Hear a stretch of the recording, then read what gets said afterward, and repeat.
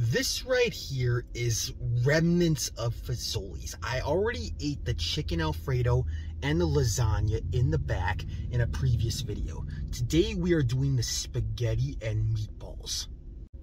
Now let's get right to it. When I say spaghetti and meatballs, they gave me like one meatball.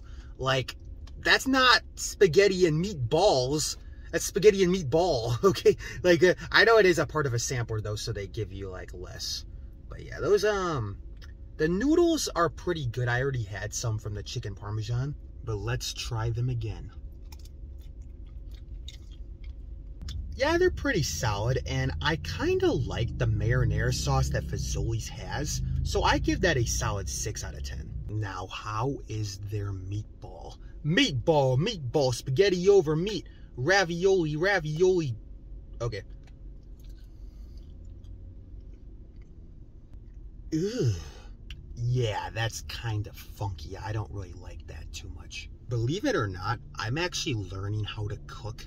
And so I actually know how to make homemade meatballs. These meatballs suck, okay? Like, they're kind of funky. They taste weird. No. However, they don't taste as weird as the chicken from the chicken parmesan. Why does the meat from Fazoli's taste weird?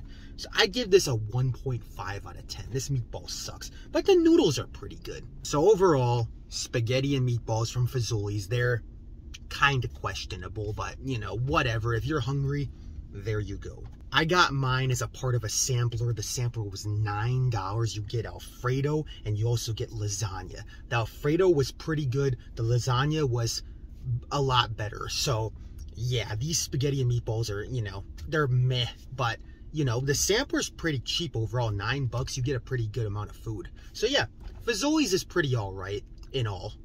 Thank you guys so much for watching. And as always, Luke Foods out. Bye-bye.